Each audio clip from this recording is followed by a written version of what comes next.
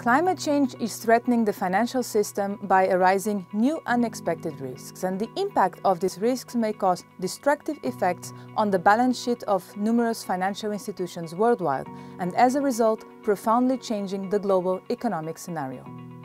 In our online academy, professionals of the financial sector will be offered the theoretical and practical skills to measure, assess and mitigate these climate-related risks. So it's very important for financial institutions to understand that climate risk is not only a reputational risk, but it's also, and maybe more importantly, a financial risk.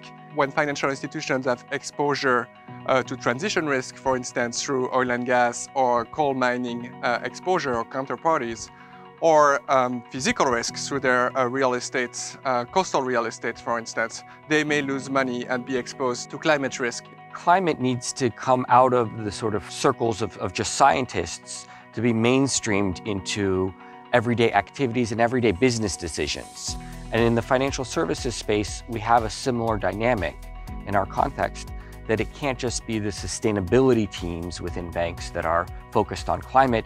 It needs to be moving to the businesses and it needs to be moving to the risk managers in order ultimately to change behavior and to drive decisions. Once we start to understand what are the climate risks, then we build that into our credit risk modeling, and that then feeds into the decisions the bank makes.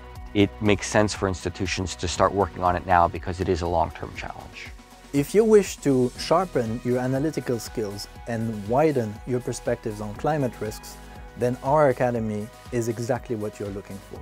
So sign up on fbf.euy.eu and join us on this learning trip. We will be expecting you.